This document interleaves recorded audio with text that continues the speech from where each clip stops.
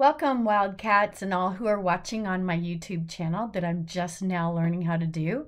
So bear with me a little bit because I'm new at this, but that's the way it is with art. You know, the more you practice art, the better you get, and it's going to be wobbly at first. So I'm here to just remind you to please practice your basics. Especially with things that are in your home. I have a few items to help you see what I'm talking about. So for example, not everybody has a Starbucks cylinder shaped cup like this, but I'm just saying, you know, if you see swirls and things, decorative things that you might want to try to practice, remember the Zentangles that we were working on and just keeping yourself practicing at least 30 minutes a day. That's going to really help you. Have another example. I'm just finding things in my art room, and I love this one because of all the different shapes of the brushes. It just gives you another idea that you might have at your home or something similar.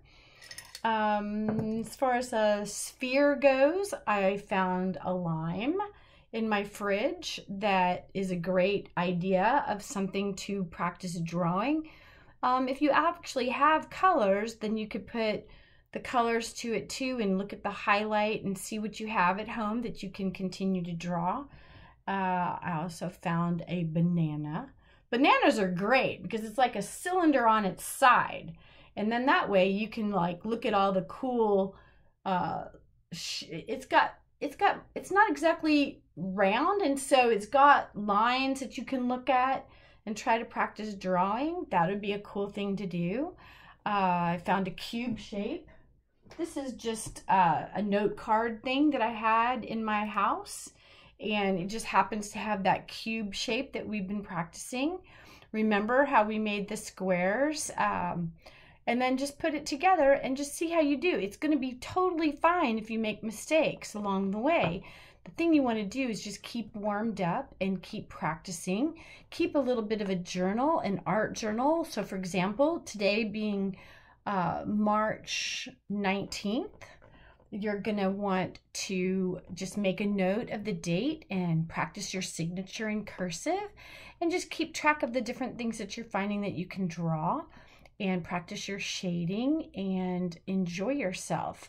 Number one, you want to make sure that you're just brave every day, practicing different items in your home and see what the light's looking like on them and the shadows, and you might make some mistakes, but it's totally okay. Again, the more you practice, the braver you get at drawing anything that you can, anything that you see in your room or in your home. Those skills are going to continue to be with you, and you will find that, especially if you practice the same thing over and over again, you'll find yourself getting better and better at it. I just want to remind you, if there's any chance you need to talk to me or you want to find a time to talk to me, go ahead and just email me at the school email address and let me know, and I'll do whatever I can to get in touch with you.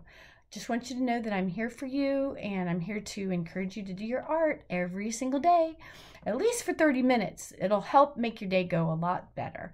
I hope to see you guys soon, and I can't wait to see what kind of art journals you put together. Continue to do the best you can. Bye for now.